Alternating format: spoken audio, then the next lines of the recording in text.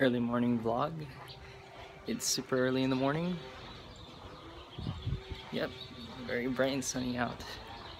So, just heading to the library to get some studying done to kick off my morning. I woke up at 6 this morning and it's about 8 a.m. Did some studying in my room from 7 to 8, and now I'm heading to the library. Oh, it's very bright and sunny out today. Check out the outfit. Looking good. New shoes. Loving the shoes.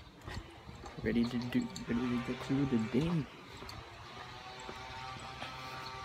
And then classes start at 1, but I'm going to be doing some studying from 1 till 3, and then I'm going to actually start studying, or I'm going to start attending lecture from 3 to 5, so I'm excited.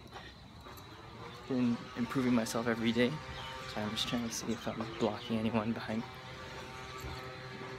So yeah, let's get some studying done and kick off the day.